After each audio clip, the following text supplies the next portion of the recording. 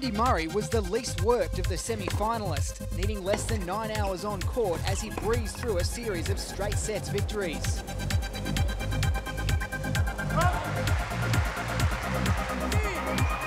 Frenchman Gilles Simon, the number 14 seed, was the highest ranked player he'd faced. The easy ride came to an end as he confronted Roger Federer for the first time in a Grand Slam semi-final. Murray was on top from the start. But Federer hasn't amassed 17 Grand Slams without being capable of fighting back. It went to a final set decider. And Murray grabbed the initiative.